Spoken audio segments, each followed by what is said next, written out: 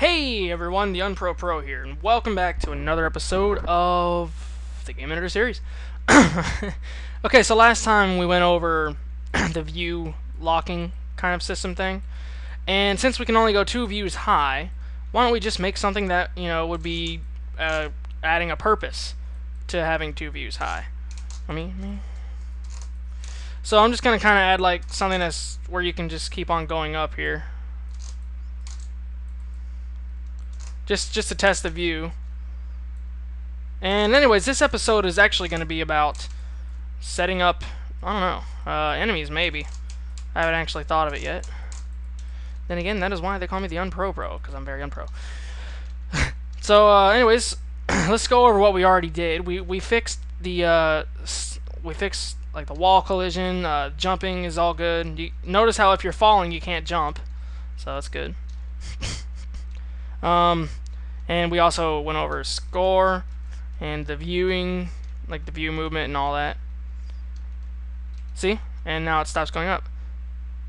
Okay, so we're getting there. We are really getting there. We've also limited how fast you can fall. So, yeah, now, actually, you know what? I'm going to go ahead and do backgrounds. Alright, I have a background that I made, and you can get it. You can get it like anywhere you want. This is going to be incredibly abstract.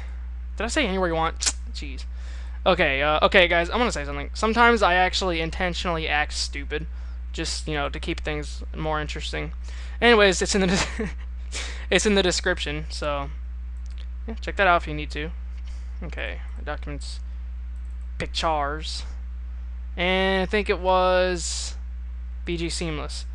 You can actually get this in the description, and I'm going to put it at the top left corner of the view. Now, I'm going to set its Z depth all the way down. Then I'm going to go to normal right here, and set to infinity. So now, as you can see, it's like that. This is ridiculously abstract.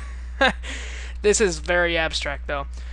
So, you got brown and green. This is probably like the most mismatched color on the planet. But then again, this is just for tutorial purposes, so in the future I'll make a different background, but this wasn't planned, so you know what, we're gonna keep this just because of its randomization. I don't know what I'm gonna do. I really don't know what I'm gonna do. So now okay, go to add like I just did, and then click draw actor, and then click script editor. Now you want to do x equals view.x divided by 2, y equals view.y divided by 2. Now when you start this, you can see how it appears behind. It's like it's behind the it's behind everything else. Now the weird part about all that is well, actually it makes sense. If you want it to be if you want it to scroll slower, you actually lower the 2. You can do like 1.5 and 1.5, and if you want to make it scroll faster, you can do divided by 5 and something like that, and then it would still appear as if it's somewhat behind it, as you can see. So I'm going to go ahead and keep the 1.5 value for mine. Okay, so far so good, that's awesome. So there's a background for you guys to be randomly with, I guess. You know what, let's actually change this. Let's change the color of this. I'm going to show you how to do changing colors now. Go to add and then click create actor and then click script editor on the tiles actor. Then you type in let's make them green, I guess. So R equals 0, B equals 0. R is red, B is blue, and G is green. So G equals 255. It's already set to 255 by default, but yeah.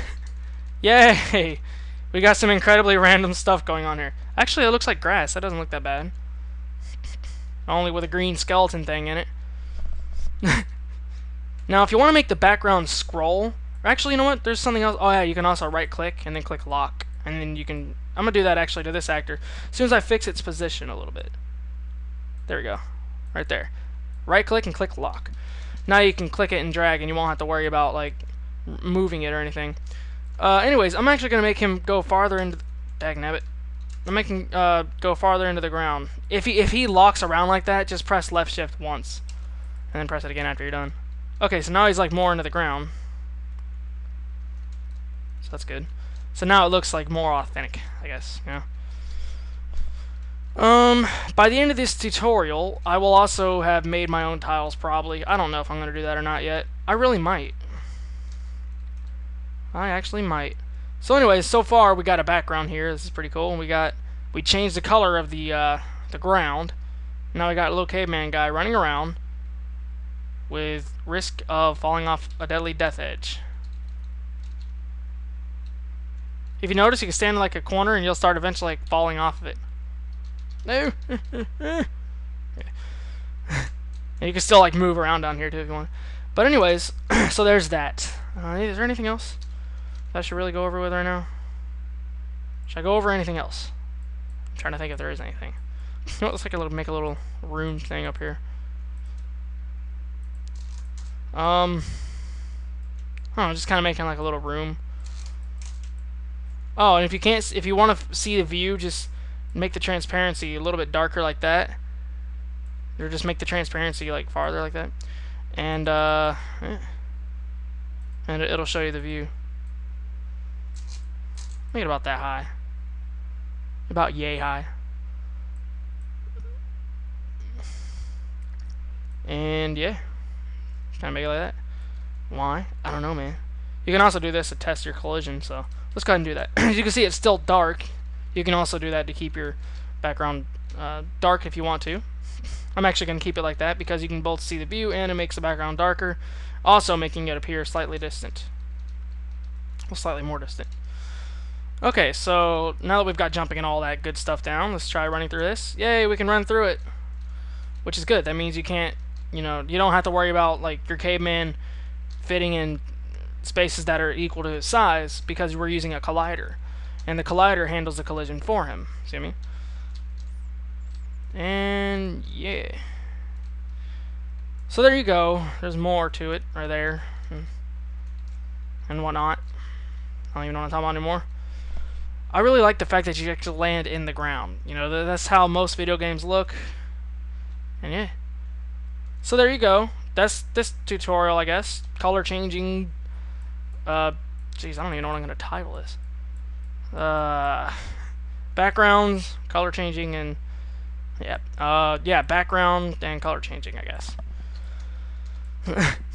Maybe just have them like a little, dagnabbit, a little higher, like that. Yep, that's good.